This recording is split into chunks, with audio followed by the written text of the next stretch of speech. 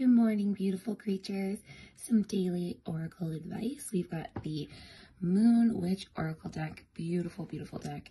And you got two cards to call out today. And if we're talking moon phases, they came out backwards. But if we're talking advice, it's exactly where it should be. So last quarter moon, what is holding you back? So this card talks about evaluating what's important to you, what is where you're going, making sure things that are making you happy. Don't do things because you can do them or because, just because.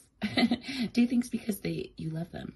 And new moon, fresh start, new beginnings. So again, figuring out what you want to do and taking a step forward in them. This is a clean start. This is an opportunity for you to go and evaluate what's important, what you want to do, what would make you happy, and really put it to the paper, I guess, like put it to pavement. Really get it out there to the world and be successful.